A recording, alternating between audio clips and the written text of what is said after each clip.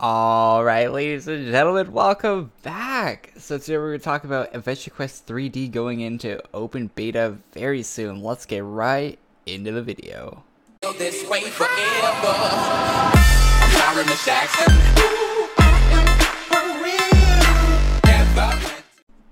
Okay guys, welcome back. So the closed beta begins on the 19th of July. That is only a little ways away. That is next Tuesday. So the closed beta will start. They're going for the world record for shortest closed beta. Pretty interesting. The closed beta will last 7 days if everything goes smoothly. And then an open beta will start after closed beta, of course. 11 dungeons are going live when the closed beta goes live on the 19th. So there'll be an average of 2 dungeons per area in Adventure Quest 3D. I don't know if that's an average or per the areas where there's mobs in it. I'm guessing it's per areas with mobs in it, not counting Yolgar and other maps like that. But after that, we're going to have a wipe. This is all happening on the 19th. A wipe and a gold level reset. So really sucks. Gold and your levels will be reset. I wish they would do this just for levels and not for your gold, because levels are super hard to get in Adventure Quest 3D. Hopefully they'll turn the XP up on mobs by a little bit, like 25% or like 10%. That'd be great. But if they don't do so, I guess we'll still have to level up slowly. And the gold reset, I understand that 100% because, you know, the gold, they want it to be harder to get and more valuable. Of course, I wish that was the case in Adventure Quest Worlds. So after that, we have the web version officially being discontinued. Unity no longer supports the web plugin. Very understandable. Once Unity doesn't support it, it's hard to support that as yourself, as the company itself. So definitely very understandable that they're discontinuing that. I would highly recommend playing on Steam. It runs a lot better, looks a lot better. It's just an all-around better experience playing the Steam version of this game. And the pre-beta badges will be awarded. So I already have the alpha badge and I'll have the pre-beta badge. Very cool on my account and your account also. If you played in the alpha and pre-beta, you'll have a badge. So you can log in until the 19th and still acquire the pre-beta badge.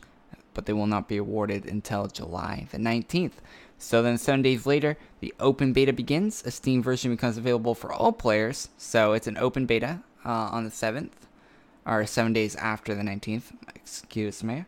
And the Android version becomes available to early access players, and they'll have more details on how to get the Android version later on. And then later on, they don't know when, but the iPhone version will be released, which I'm guessing it's harder to get a game on the iPhone than on Android. Alpha Pirate, which is for the Kickstarters. Guardian Tower, which you can buy Guardian for $25 in-game as a microtransaction already in the game. Paladin, Necromancer, or Dragon Slayer go to testing by qualifying early access players. I'm pretty sure Paladin, Necromancer, and Dragon Slayer are classes available for everyone, but will be able to be accessed first from the Kickstarter guys. So that's all the news we have for Adventure Quest 3D today. I'm going to go on to a little bit more of opinionated stuff. Not that I don't put opinions in the news.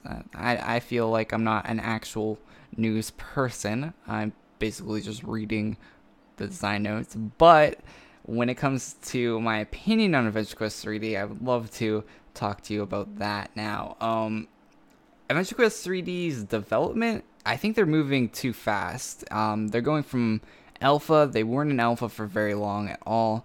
I like that they had an early access alpha that players could play in, but I thought they would put a lot more time into developing that alpha before moving over to the beta stage, which after beta you go live. So once they're out of beta, the game is live. That's their finished product. That's their version 1.0 that they're putting out to the public. And I really think that the game needs a lot more development time before it goes live. Hopefully we stay in open beta for years, 2 or 3 years. Like, I don't think we should be moving live so quickly. But of course they want to probably get the microtransactions in the game to get that income flow so they can keep developing the game, and I understand that. But it's just crazy how quickly the game's being developed and how the combat is still the exact same as it was, or close to the same. They've changed a few animations, but that doesn't really change how the mobs move around and stuff like that. it feels very floaty, very low quality as far as combat goes, and that's the main meat and potatoes of the game so far. There's no guild system, there's no trading, there's none of those features that the players have wanted in the game. There's not even a house system yet, and they're moving out of beta so quickly. I don't know, it's just really crazy to see how fast this game is being developed, and hopefully they'll slow down a little bit, take it a little bit slower, pay more attention to the details, and just develop the game in a better manner. I don't know. I'm being very critical of it right now because I want it to succeed. I'm not a game dev. I've never developed a game. I don't know what that's like. But from my experience playing early access games of this sort, most of them will spend a long time in their alpha stages and their beta stages before they go live, and it seems like they're rushing to live. Maybe they'll be in beta for a year or two, maybe not. We don't know. A lot of games stay in beta for a while. But basically, when you're going into beta, that means the game's finished, and you're fixing small minor bugs and small tweaks and changes to maybe balance, and other things like that, like earn rates and XP and damage and stuff. Like, you're just doing tweaks to that stuff in the beta stages. I get that they're adding content to it. They probably want to do it like they do Adventure Quest Worlds, where they add new content on maybe a bi-monthly beta, or like 2 times a month, or like maybe every week if they get better at developing it. Like, if they learn how to develop it faster, maybe they'll do that eventually, maybe a year or two down the road. But it seems like at the moment they're pushing it way too hard. Hopefully they'll slow down a little bit, take the time. I've been going over the same points over and over again. I'm just kind of droning on at this point. So that's my opinion. I really hope they add some new features that are actually have some substance to them, that add more gameplay, add more playability to the game, and they turn around and make the combat a bit better. I feel at one point they're gonna glide on this combat for a while, and then they're gonna do a combat overhaul. That's my thoughts on it. Of course, I don't know anything that the viewers don't know right now, but I feel like in the future a lot of things will be overhauled, and I really hope they do that and don't feel like the players will the players will go against an overhaul, because I'm pretty sure everyone would love a combat overhaul, because currently in Adventure Quest 3D the combat is very, very poor compared to other MMORPGs. A lot of people don't realize they take it as an Adventure Quest game, and they put up against those standards, but you're in an arena competing with games like World of Warcraft now. And World of Warcraft, it has similar combat to World of Warcraft, except if you look at World of Warcraft gameplay, you can tell there's a little bit more there. I think there needs to be UI changes. Controller support on PC would be awesome.